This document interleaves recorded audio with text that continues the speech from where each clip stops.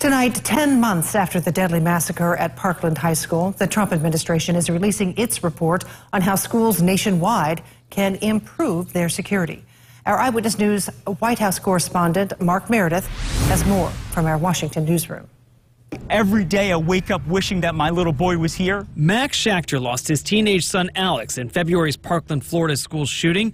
He hopes parents nationwide will read the recommendations from President Trump's School Safety Commission. Every school around the country should take a look at this report and analyze all the recommendations. The report released Tuesday suggests dozens of ways to improve school security, from adding mental health resources to enacting stricter discipline policies and permitting some school employees to carry guns, to allowing law enforcement to take weapons away from potentially violent students. Stopping tragedy before it strikes, and that's obviously our #1 goal.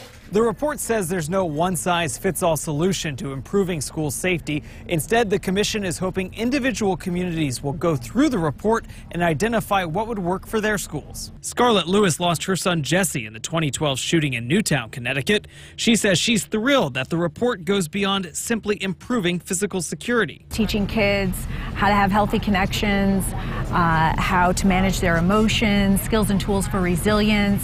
Nothing is more important than protecting our nation's children.